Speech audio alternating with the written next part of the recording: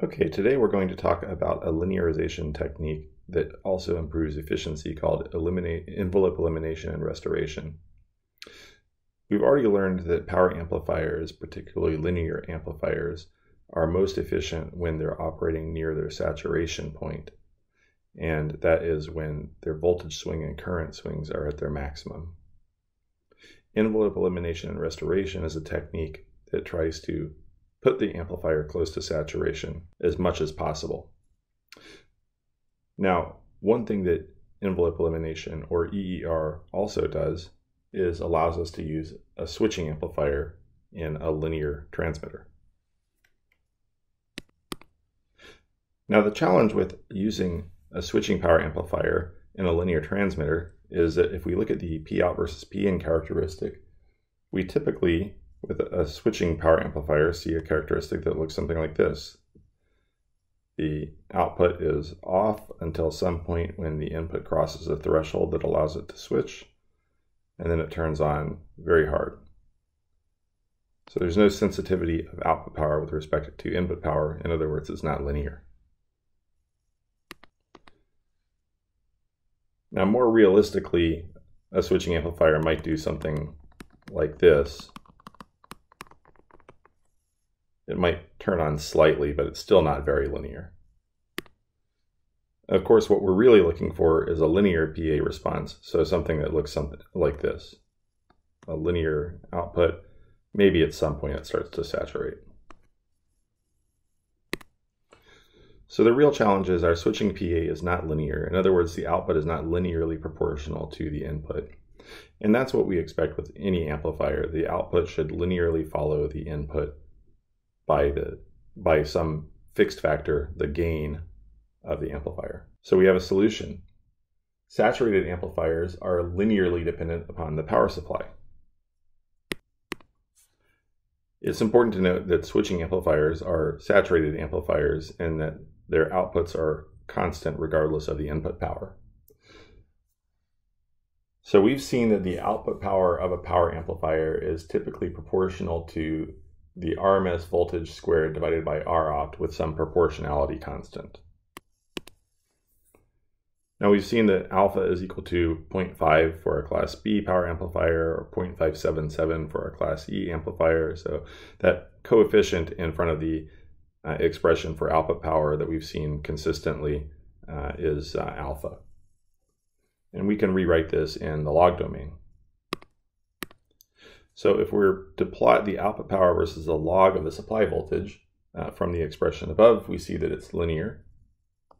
In other words, it increases dB for dB.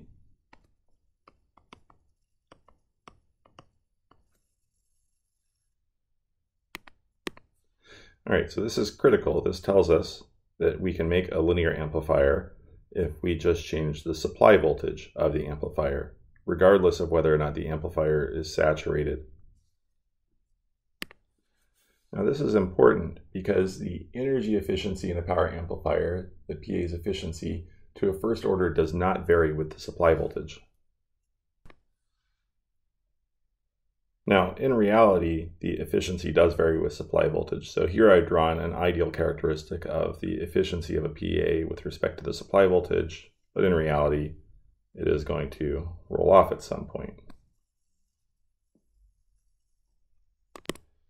Nonetheless, what we're going to see is that it rolls off slower versus supply than it does versus input power in a typical linear PA. So one of the reasons that it does change with supply is that the optimum termination resistance, R opt, does change with the supply voltage. This causes degradation in the efficiency, and it also causes degradation in linearity. And finally, we have realistic supply regulators that need to provide this supply, and finally we have regulators that need to provide the supply, and their efficiency reduces at lower supply voltage. And one additional thing is that the PA driver power doesn't necessarily reduce as the supply voltage is reduced. So here is the EER concept. We're going to split a complex modulated signal into amplitude and phase modulated components. So the AM or amplitude modulation component and the PM or phase modulated components can be processed separately by the amplifier. We know that PM doesn't require a linear amplifier and AM does, so we're going to use the supply modulator to provide the AM signal, and the PM signal will be processed by the amplifier directly.